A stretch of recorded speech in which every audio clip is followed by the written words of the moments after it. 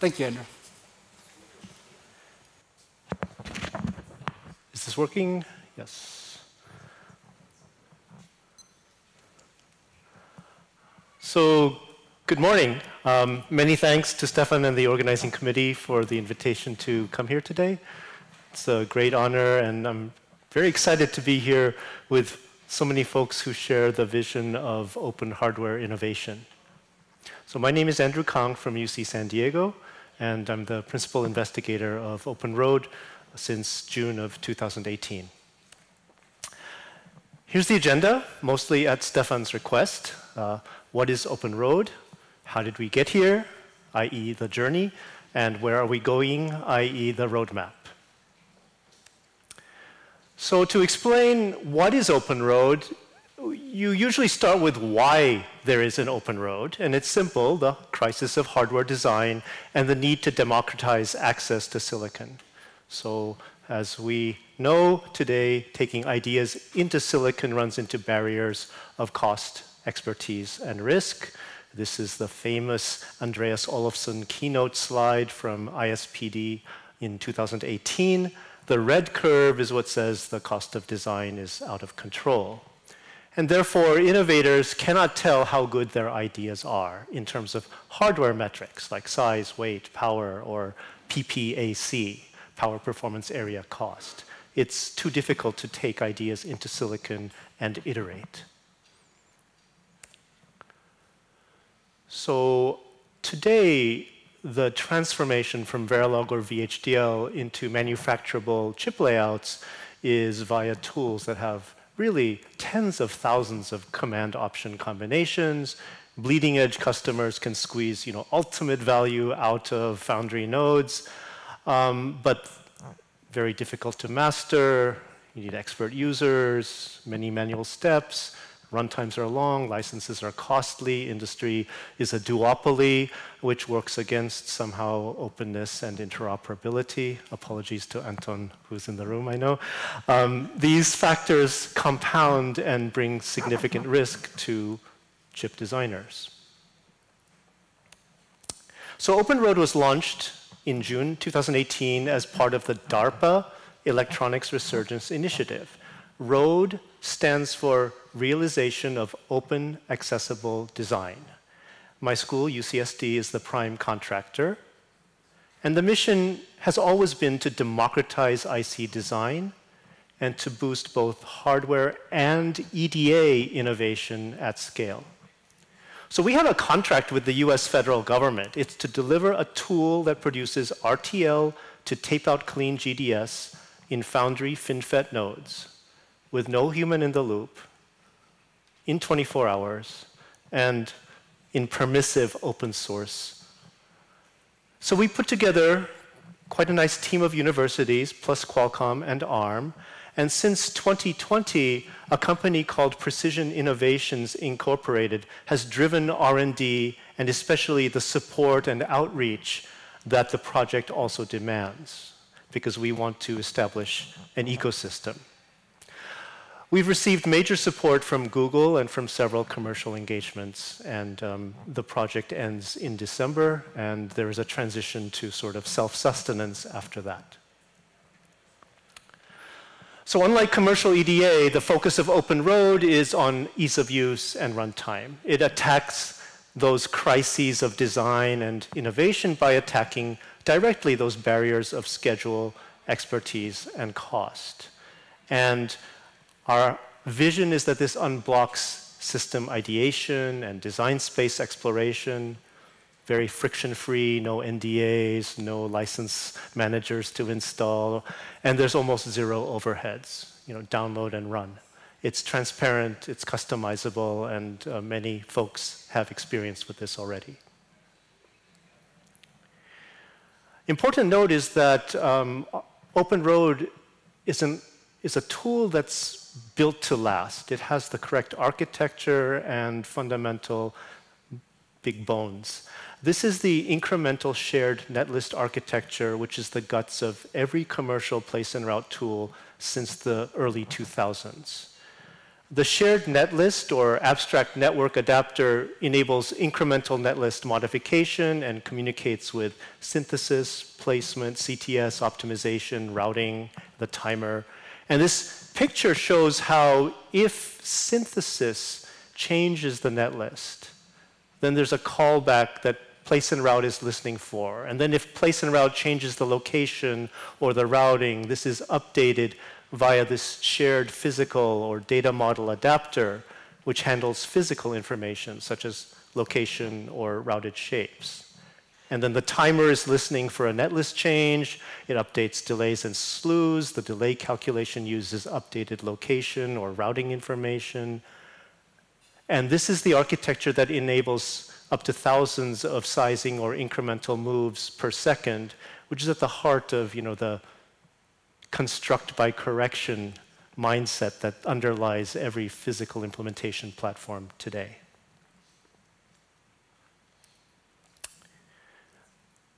I always like to show these examples, which are already a couple of years old. On the left is a reprogrammable AI platform in GF55 and a reprogrammable AI computing tile in GF 12 nanometers from the Army Research Lab using OpenROAD. And on the right, the FASOC team at University of Michigan made a GF12 tape-out that included this OpenTitan SoC with integrated temperature sensors. And all the physical design and timing optimization, even back then, was done with OpenROAD.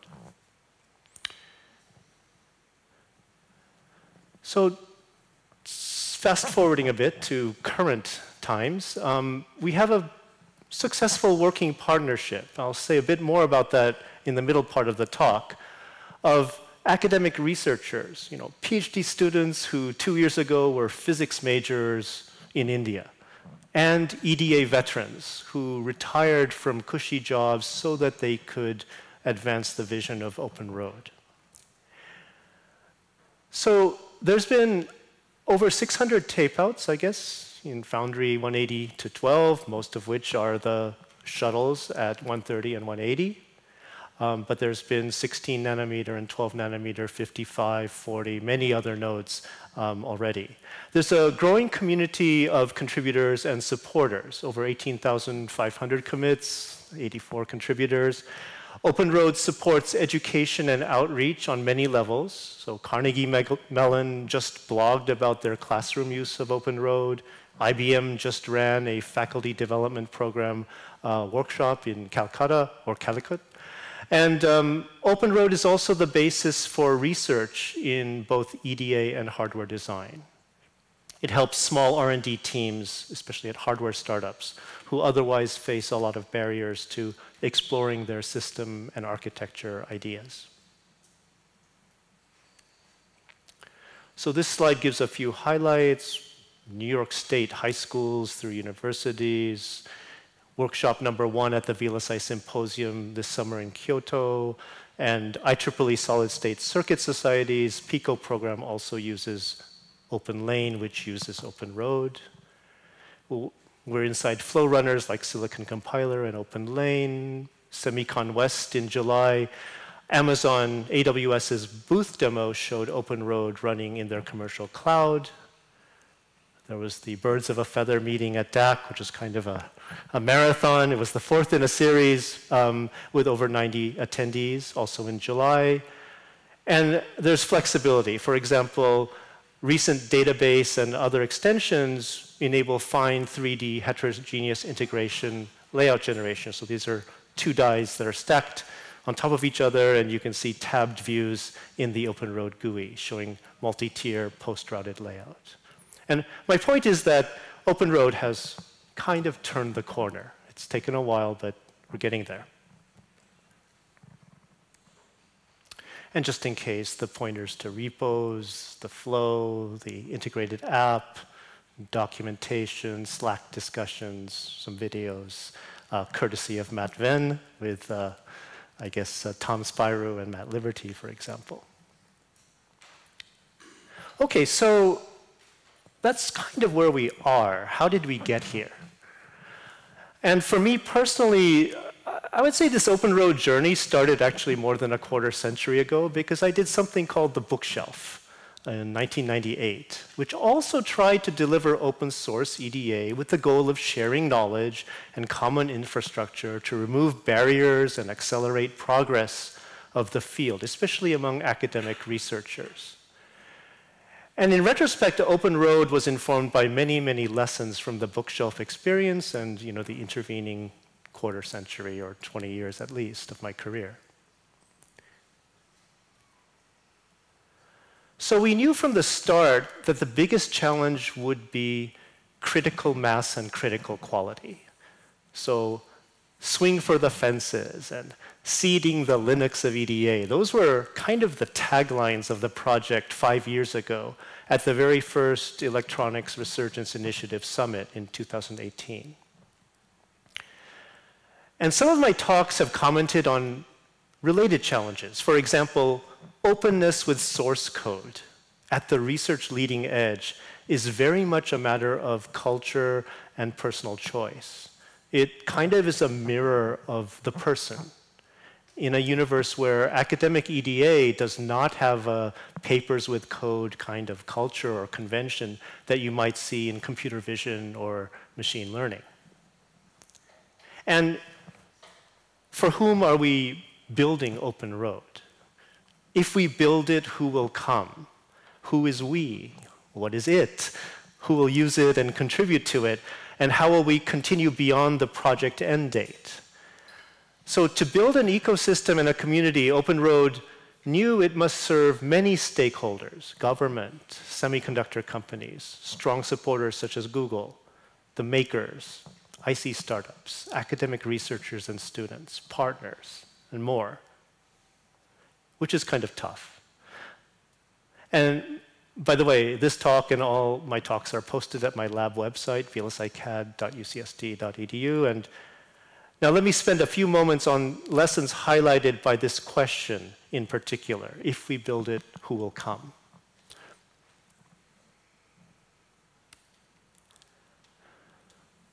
So, yeah, it's the question for open source EDA. If we can build it, who will come? And in this VLSI SOC talk in 2020, I pointed out several ways in which open source EDA is truly a field of dreams, if you get the connection with the question. And some very early lessons for us were about the we in if we build it. So the first lesson was open source EDA goes far beyond academic researcher skill sets. In the case of OpenROAD, originally we proposed to DARPA that we would develop the whole thing with PhD students and postdocs at 5 universities. And separately, students and postdocs at a 6th university, University of Michigan, would serve in an internal design advisor's role. They would be the users, the product engineers, and AEs all rolled into one.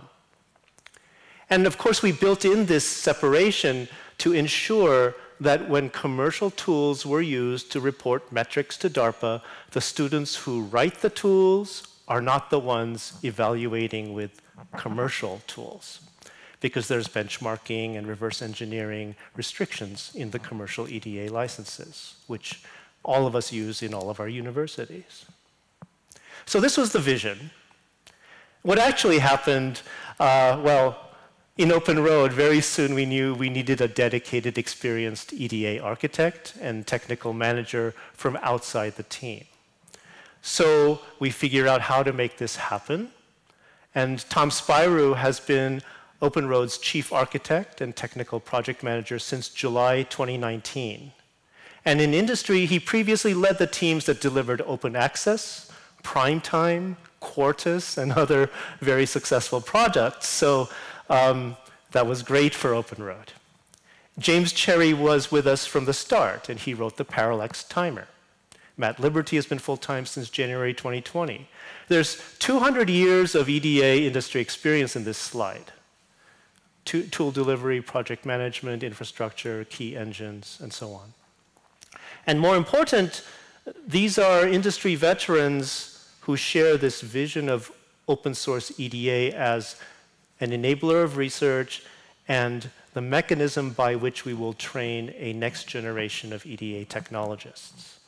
So I was in a workshop in Utah 2 days ago, and someone from a very large EDA company was kind of commiserating that the average age of folks in the building in San Jose every year increases by about 0.8. This is a big problem that's been going on for a long time. We need a next generation, and something like OpenROAD possibly can help. In any case, the lesson was that we must include professional EDA software developers and architects. And I'm actually very happy to say that Dr. Cho Moon joined Precision Innovations and OpenROAD just last month, coming from a 30-year-plus career in industry. You can find his name on LinkedIn. And food for thought here is, how big is the supply of Tom Spyru's and Cho Moon's Matt Liberty's relative to the demand or the need for open source EDA? We also learned a lot about skills and mindset. So the strongest contributors will have software skills and the right mindset. And some of OpenROAD's strongest developers have been undergraduate and graduate students from outside the US. They have interest in EDA, they're willing to be coached by industry veterans, and they've gotten thesis topics and publications along the way. So our observation is that physical design and EDA understanding is easier to grow than software development maturity. This is an ICCAD 2020 paper 3 years ago, where students from Brazil documented their experiences as developers on 4 separate tools inside OpenROAD. They wrote global routing, clock tree synthesis, V1, I/O placement, and tap cell insertion. Some of that code is still very much live. And it was 3 undergrads from Porto Alegre who brought up the very first version of our fast route global router. 2 of them still work full-time for Precision Innovations and the OpenROAD project. So the we who builds open source EDA must also include the right users who really are partners in this journey, because ultimately, open source EDA is still EDA. And that's my field. In the history of the industry, there has never been a tool that has succeeded without very intensive, what companies will call taxi cab mode support that's delivered by the field AEs to the key beta customer power user. So a mainstream user files bugs and waits for fixes. A power user finds the fixes and the works around and brings these to R&D. It basically becomes a problem solver rather than a problem reporter. In OpenROAD, we had to prove GF12 tape-out capability in our second year. So we hired a very experienced design services consultant to help make sure we hit this milestone on time. And he's still with the project. We need designers and chip implementation experts to really drive the tool forward. Next, there's the question of who. Who will use open source EDA in the future? And here we started off with a totally wrong picture. It's kind of embarrassing almost. Originally, we imagined that open source EDA would be a kind of utopia, where users would read the code, make enhancements, and pull requests, so the availability of source code would fundamentally unleash a new form of user engagement with EDA tools. As you can imagine, such users are actually quite rare. Like there's 4 of them on the planet today for OpenROAD. At first, many folks who contacted us were basically hoping for poor man's Innovus. And they didn't understand the thousands of engineer years of professional R&D that's needed for that, and that it wasn't really a reasonable expectation of our project. On the other hand, the open hardware community has been very supportive, certainly from the technical standpoint, folks like Google or IBM Open Power or small chip companies, but more and more from a financial standpoint as well. And academic researchers also see the benefit of a robust backplane for research and tech transfer to industry. For example, over the past 5 years, OpenROAD has gradually become a very key part of the IEEE Council on EDA's activities to provide open research foundations via what's called the Design Automation Technical Committee. So calibrations, metrics for machine learning, the so-called robust design flow backplane for, place and route kind of research, and then the use of OpenDB as a Rosetta Stone for research and tech transfer. And our journey also taught us a lot about not research as usual. There's many challenges. If you sit down and think about it for an hour, imagine that you're an academic project that by contract must deliver tape-out clean layout generation in a commercial FinFET node via permissive open source. There's so much cognitive dissonance there, it's kind of stunning. And these are some of our early project announcements on our website.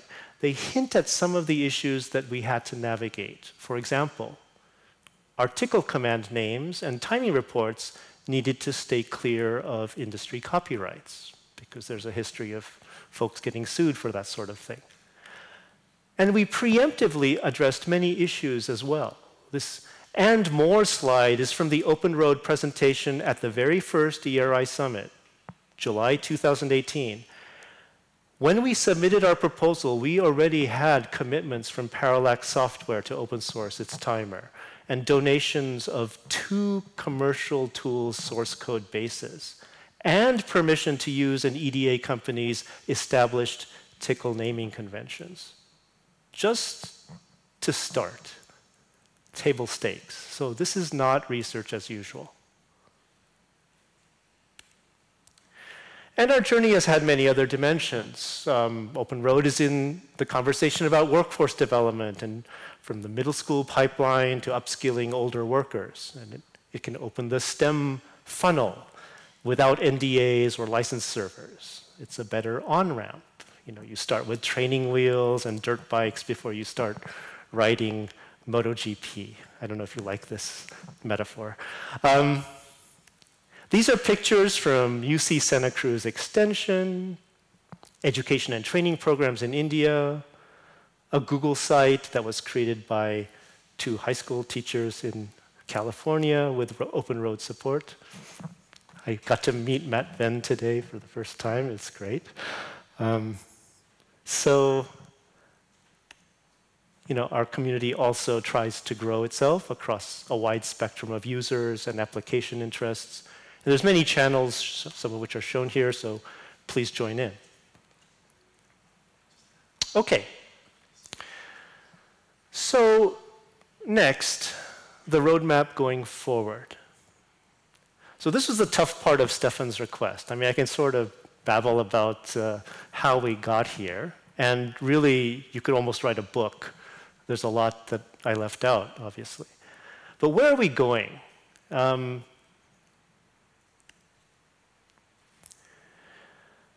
where is OpenROAD going? We work on pretty much the entirety of the set of green boxes you see here, which obviously stretches the team's resources.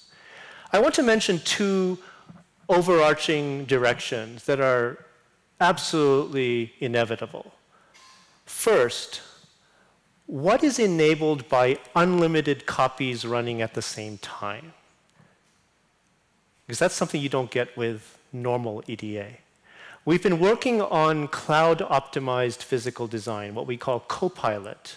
And this takes us into machine learning to predict doomed subtasks, kind of distributed optimization, rewriting algorithms at a very fundamental level, and so on. There's obviously low-hanging fruit like black box hyperparameter optimization or auto-tuning and some sort of primitive reinforcement learning or learning from experience. Finding superior flow settings or better initial guesses that internal design advisors would never even imagine. And this scales to thousands of cloud instances, which we've done in recent projects with industry. When we talk about IC design or EDA tools, you know we're really talking about optimization. We're always optimizing power, performance, area, cost within the limits of licenses or people or servers or weeks of schedule.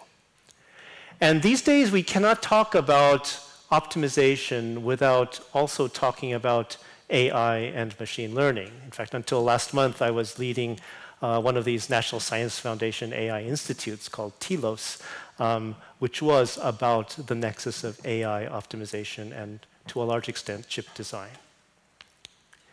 This is a cartoon of the hockey stick, Pareto frontier of clock period on the x-axis. So right is slow, left is fast. And then area or power on the y-axis, so up is larger and bad. So what OpenROAD achieves today is shown in blue as a cartoon. And we have no clue where optimal is, which is black. What we do know is that OpenROAD has the ingredients that will get us ever closer to optimality via cloud, machine learning, open source, the freedom to benchmark and share data, which you cannot do with Cadence or Synopsys, so that together we can move faster along that green vector. The second overarching direction is to enable faster and more accurate exploration of architecture and floor plan options. So shortening the time to useful PPA feedback is incredibly valuable. If I had like $10 for every time someone from industry asked for, physical synthesis in 10 minutes instead of 15 hours, I could do something useful, like go to Tahiti, probably.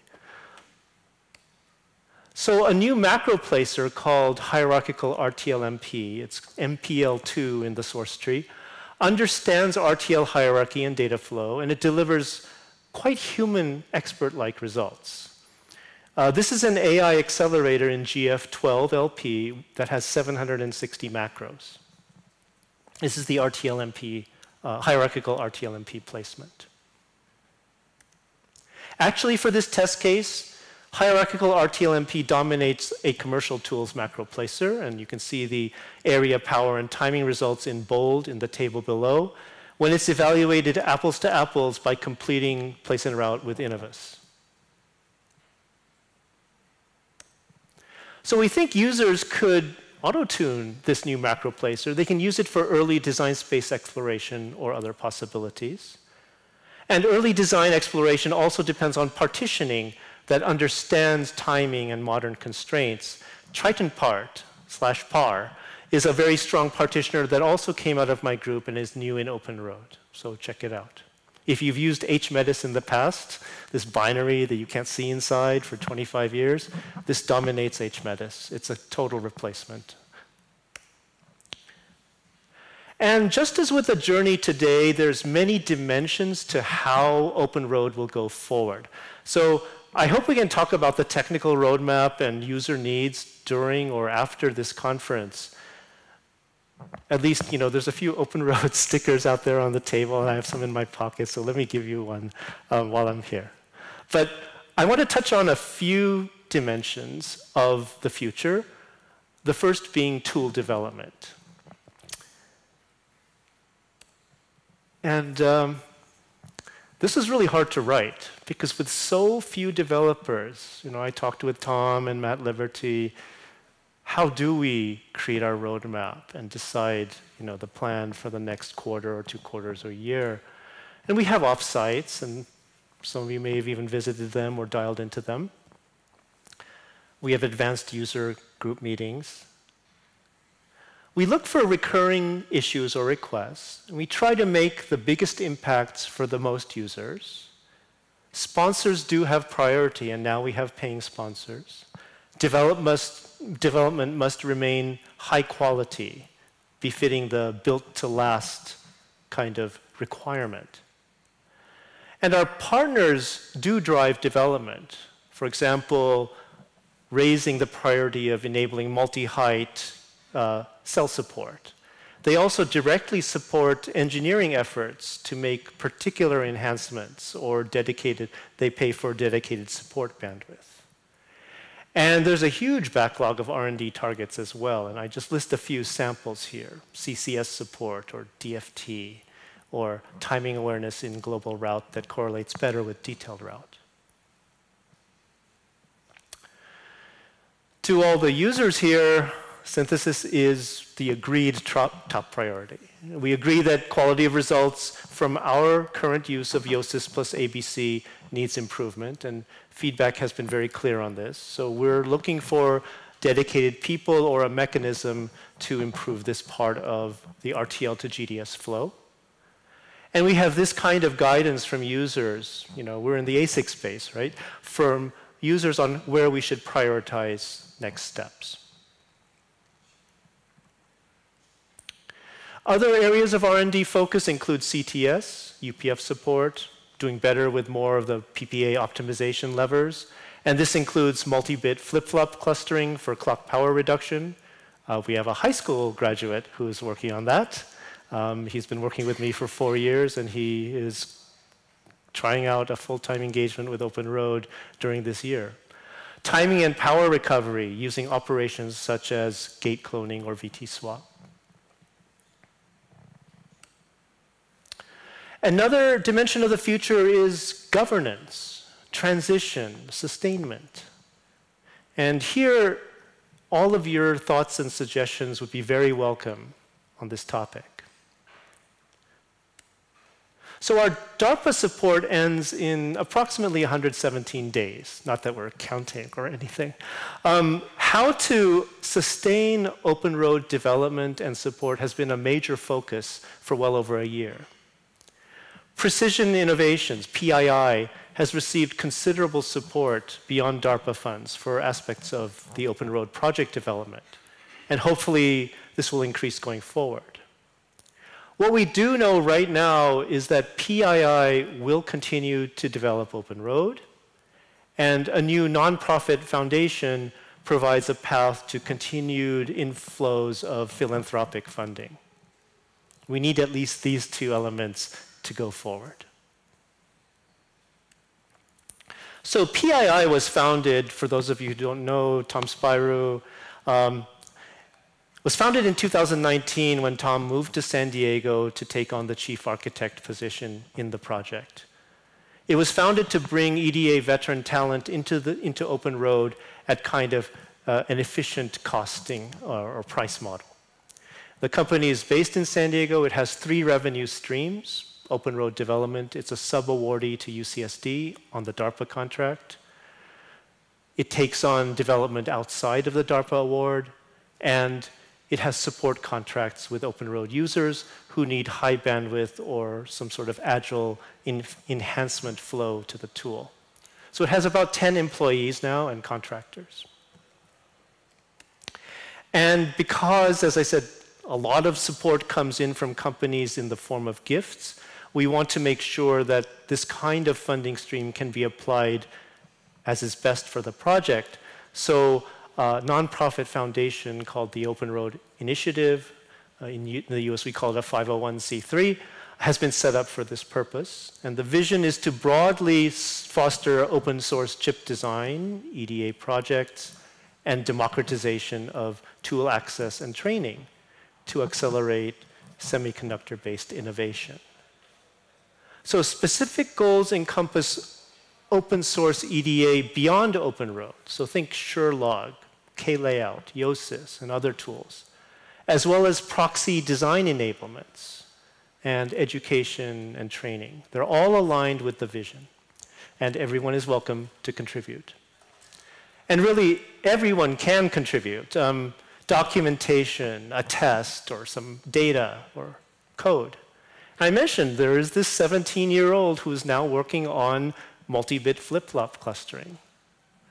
A visiting student from Korea has built a 3D version of our global placer, leveraging our latest partitioners that I mentioned, Triton Part. So here's an instance with 32 macros and 740 cells. Matt Liberty has supported this with DB extensions and new GUI views of the stacked tiers. So this can happen very quickly, in a matter of weeks. Another student is figuring out that proxy question.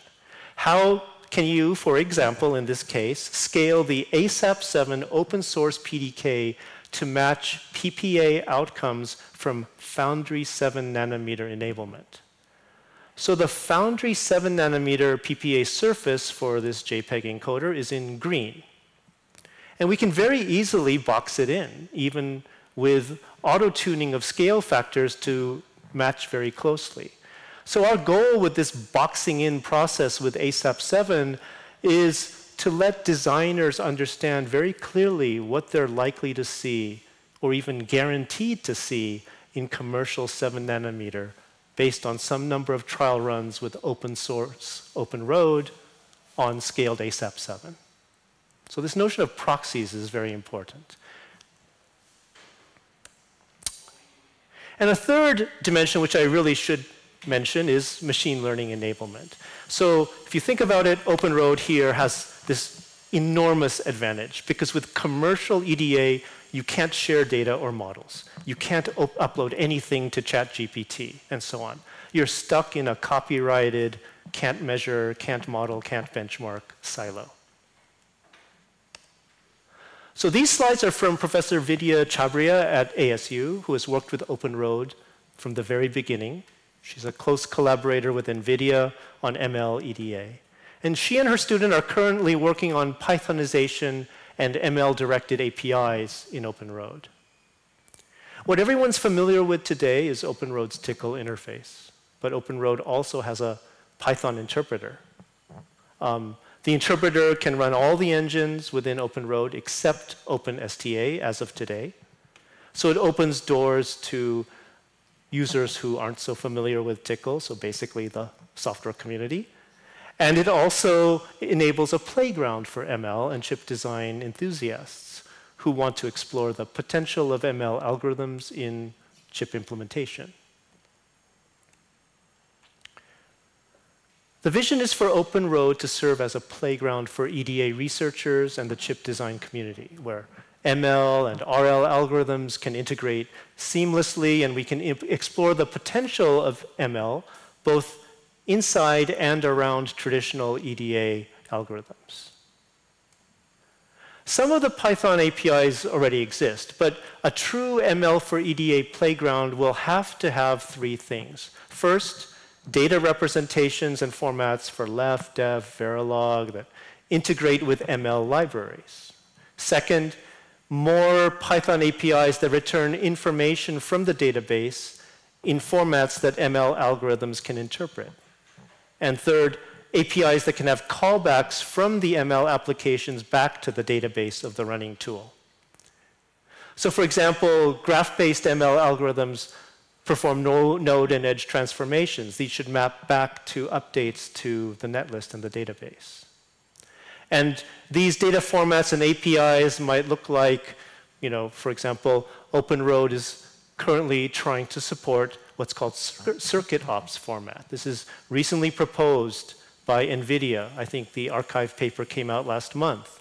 The research group led by Mark Wren proposed circuit ops. They'll publish a paper at ICCAD 23 in a special session. This is a graph-based representation of the netlist where every edge, pin, or cell is a node in the graph with edges that connect them. And every node has annotated tables with a variety of properties like transitions or slacks or logic functions. And having data in the form of graphs and tables allows more straightforward application of GNN or GCN-based algorithms, better querying of node features, batch parallel processing with Python or PyTorch. This slide shows some example ML-centric APIs that will make the ML for EDA playground easier to play in. So in the ML world right now, there's hundreds of papers at DAC and ICCAD and so on. But basically, there's three kinds of algorithms applied to EDA problems: graph-based, image-based, and RL-based. So the APIs developed here will support these algorithms, and some examples are shown in the slide, like returning congestion maps as NumPy arrays, or APIs that translate a transformation in the ML world back to OpenDB.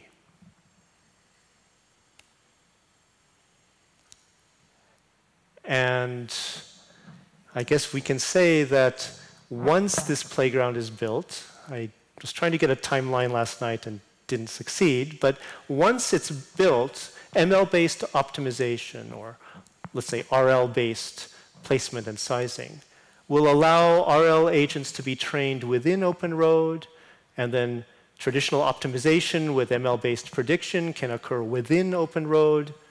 And with current Tcl-based APIs to commercial EDA tools, you know this is pretty much impossible, because you have to reinvent wheels. You have to implement underlying algorithms which are black boxes in Python, for example.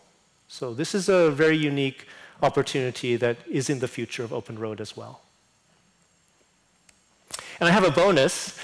This paper is from Professor Bei Yu at CUHK in Hong Kong. It was presented on Monday at the MLCAD workshop in Utah. So this develops a conversational interface for human-to-tool flow interaction, and the paper presents 5 example tasks that were validated with production of working OpenROAD Tcl scripts. Wow. So for example, first example, for the design named AES on the platform ASAP7, please perform synthesis with a clock period of 5, blah, blah, blah, blah, blah.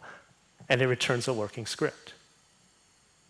So this research involved ChatGPT-4, and the paper itself is on arXiv, but this could not have been done with a Fusion compiler, right? It would be illegal. And there's another slide with some details. So finally, I have a few background thoughts. I promised 40 minutes, and I'm at 41. I was targeting 41. So I actually wanted to intentionally skip the next 3 slides. These give what I call background thoughts to guide the conception of a roadmap for OpenROAD or any open source EDA effort. So I'm going to just leave the slides in the deck, but there's 3 messages. The first is, understand the bar to success and impact. Second message, infrastructure at the end of the day is just a commodity. You just need one infrastructure, like an open source timer, that works. You don't need 5 that don't work. So more wood behind fewer arrows, please. And third, because there's always data that cannot be shared, we need to work on proxies early and preemptively. So bars matter. Infrastructure is a commodity. Just pick one. Are the highway signs green or blue? Pick one. You know. And whatever blocks adoption, those PDKs, the tools, the IPs, you need a proxy.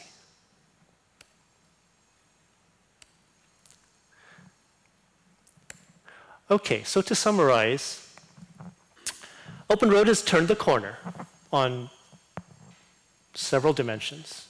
It's on its way to greater commercial use and in richer sets of foundry nodes. The project is ending this year for sure. And PII's commercial contracts, as well as the nonprofit foundation, are part of how OpenROAD will be hoping to sustain itself.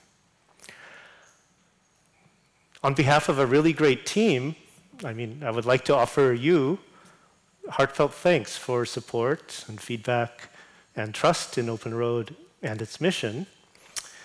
And I hope we can continue this journey together. Thank you very much. Oh,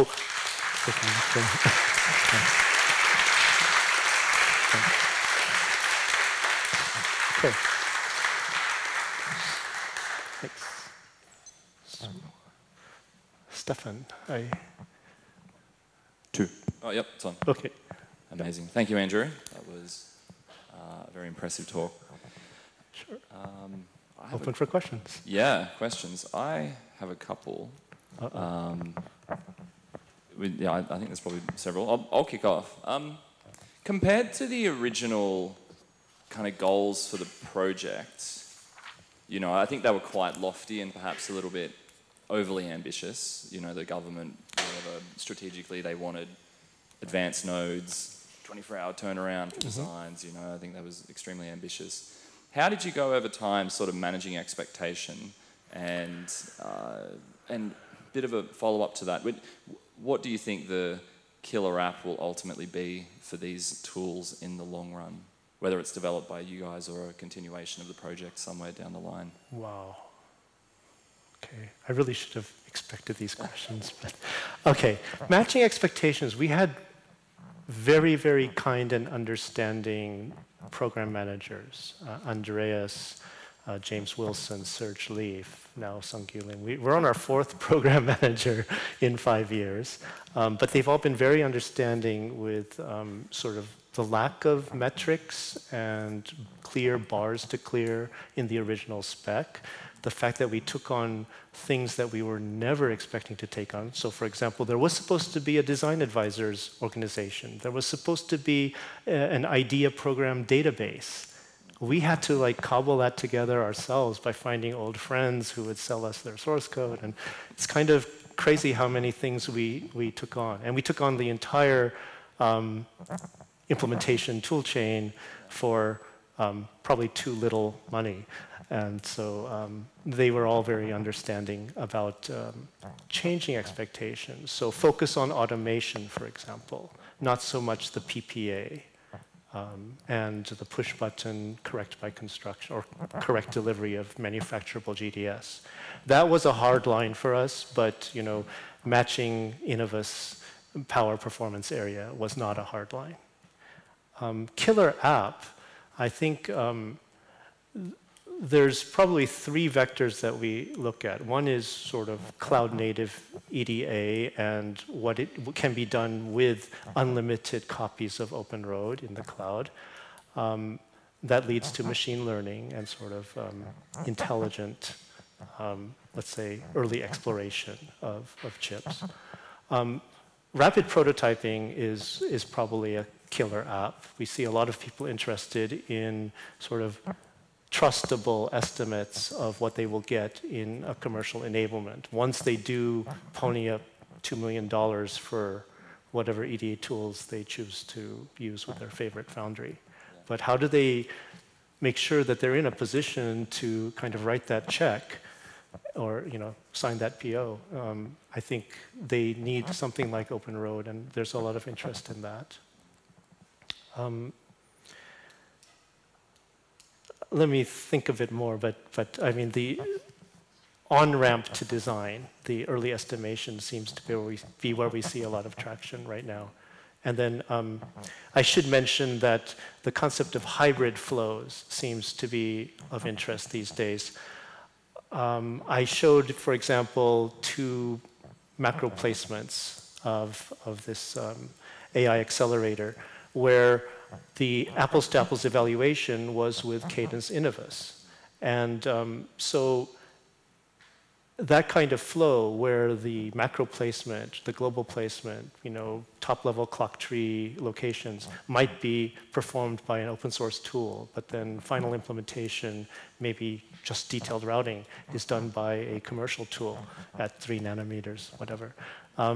That is certainly a viable path. And in fact, due to export control, my students cannot even touch 3 nanometers, for example. Although we work on, abstractions of problems, we absolutely cannot touch certain nodes just by law. So there will have to be certain hybridizations in the future for academic to commercial EDA if they're going to address advanced nodes. Yeah, that's interesting. And just one quick comment. I think it's fascinating to see all of the ancillary results. You may not be taping out a 7 nanometer chip that's doing, like 400 square millimeters of ML IP, but there's a lot of ancillary, maybe like secondary effects of this, which is, opening the funnel to more people to get into the R&D and even just experimentation space with P&R tools because open source, right? Right. We're very gratified to see, when Carnegie Mellon or UC Santa Cruz or the University of Puerto Rico, many people, University of Utah, when they show us that, oh, we're actually using your tool, and students love that they can put this onto their laptop or things like that. It's very kind of reinforcing, and it sort of keeps the team going to see these. And there's a lot more these days. It only just occurred to me you could put all of this on your laptop, and like you would never even think of that with a commercial tool set, right? No, you can't. And you know, when you think about the vision of these CHIPS Acts worldwide, where high school students, community colleges, vocational schools, you know, training, ed tech kind of entities are all going to be training VLSI designers to innovate. I mean, have you thought about the license servers and the IT staffing requirements? And we do talk about the cloud, but it's not easy to figure out exactly how that will work. Yeah. So I think open source is a path forward. Yeah, absolutely. Cool. All right, I'll open Sorry. a question here. Hi, yeah, thanks for the great talk. Sorry I missed the start of it. I was just wondering if you'd had any engagements with any commercial EDA vendors.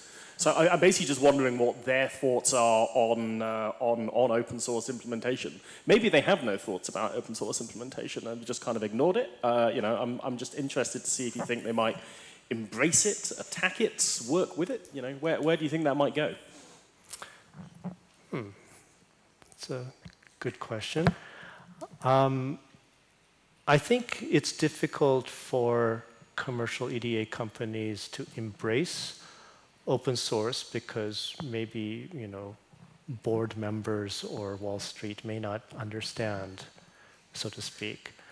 I think at a technical level, all interactions are rather remarkably friendly. My former students who manage R&D teams in the big companies tell me that, you know, when they hire an OpenROAD graduate, it saves them 2 years of bringing up in the team. This junior engineer already knows all about software engineering and EDA and database architecture and regressions and so on. So I think at a technical level, we understand that it's not good when the building ages by 0.8 years every year. That's terrible. We need to fix it. We need to make our field less scary and repellent to new grad students so they don't have to rewrite everything from scratch. And I don't know of a better path than something like OpenROAD. So. If I may, I was going to ask a related question. What happens when you start stepping on their toes, though? And like, it's not going to happen next year, but I don't know, 5, 10 years? Yeah. Thank you. Yeah, I think we were told as we started, and we knew this. I mean, many of my friends said, "What are you trying to do, Andrew? Come on. You know, you've been an advocate for the industry for your entire career, and this is true." And obviously, Tom and I think about this very often. Are we doing the right thing? And every time we come to the conclusion that, yes, we are doing the right thing. So the cliche is that as soon as somebody loses a PO because of OpenROAD, then, you know, now you're an enemy. And I believe that moment has passed a long time ago. I think OpenROAD appears in pricing conversations a lot with EDA companies and especially early stage hardware startups. But it's just the way things are right now. And I think EDA companies have amazing technology. They're the plan of record for everything. We're not trying to compete with them. We're trying to serve unserved or underserved markets, applications, future applications, people who don't have budget, government labs who can only afford a crippled single copy of the placer. It's kind of sad how many people are underserved for various reasons. And they come to OpenROAD and find solutions. So we're happy about that. I reckon you are competing with them, but yeah. But, sorry. But that's cool. Like, you know. Yeah. This one's more of a technical question than a question about, you know, are you screwing over the business model of EDA companies? No, we're not. we're training up their next generation workforce, is the way we. And this is. Let me just say, I'm sorry to interrupt, but you know, the Synopsys invested in eFabless, for example, for precisely this reason that eFabless, which has OpenLane, which runs OpenROAD, is a funnel of potential users. It opens up the mouth of that funnel in a very cost-effective way worldwide. And Synopsys saw a business reason to invest in eFabless. And if you convince them that Python is a better interface language than Tcl, that would be fantastic. But in your initial block diagram where you had the different pieces of your solution and how they interacted with the database, I noticed the line to the synthesis tool was one way. And is that what you intended? Because I noticed that what a lot of the EDA companies have done in the last few years is make the synthesis tool much more tightly embedded within the place and route tool and able to re-invoke the synthesis tool for physically aware reoptimization. And is that something on your roadmap? Well, we have things like a remapper module, which is bringing more of something physical synthesis-esque into OpenROAD. Our synthesis capabilities are far from where we want them to be. The architecture that you mentioned, that picture is actually from probably, I don't know, a 15-year-old slide that Tom had or that Verific or somebody had ages ago. So I'll talk with Tom about that bidirectionality of that arrow. That's a great point, though. We obviously don't have the resources to do everything that a modern physical synthesis tool would have under the hood. But interestingly, it's not clear that these massive integrations have been leveraged, to the benefit of PPA, turnaround time, robustness, stability that you'd hope for as a user. I think there's still a lot of work to do. There's a lot of work, yeah. But I think the reason I brought it up is when you talked about this kind of big bones, this architecture for the future, that should definitely be a two-way arrow. Good. Thank you. Hi. Yeah. So hi. Thank you for the wonderful presentation and all your work. And just for the previous question, I do believe that OpenROAD has a different customer than these big EDA vendors. All this maker community and all would benefit from projects like this. My question would be more on how to get young people involved. So like if I compared it to something like KiCad, right? This was also some years ago a very, let's say, corporate-based model that was there. And then KiCad came and it's helping so many people, right? And it has, if you look at the sponsors that are there, there are big names out there that help it. Now, going ahead in the next year when, let's say, the DARPA funding and all, ends and things might, get difficult for projects, open source projects like this. How do you, let's say, how do somebody kind of spread the word of OpenROAD to young people and get them involved, right? Makers club and all these hobbyists and all. Do you have a plan? Do you have a, let's say, a very simple playground that they can test? Are you working on that? That would be my question. Right. I think there's a lot of fragmented disjoint efforts at the high school club level, high school teachers training up each other, offering curriculum modules that can be adopted.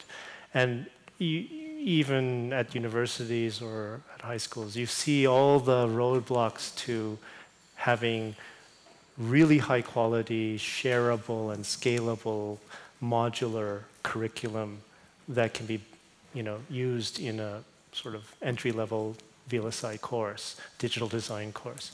So I think this is a problem that's yet to be solved. Obviously, I think a lot of people via CHIPS Acts or other frameworks are marveling at this problem as we speak. I hope that OpenROAD or something better perhaps will serve the goals of CHIPS Act and STEM education and inspiring or exciting young people to look at computer engineering and hardware as a career.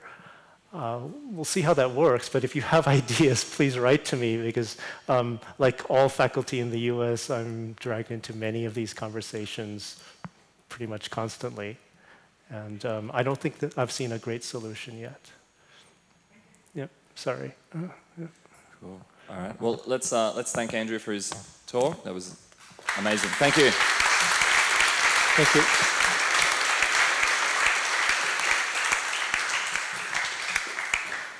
And now it's break time, I believe. Great. Yeah, have a quick break. Back here, 20 minutes.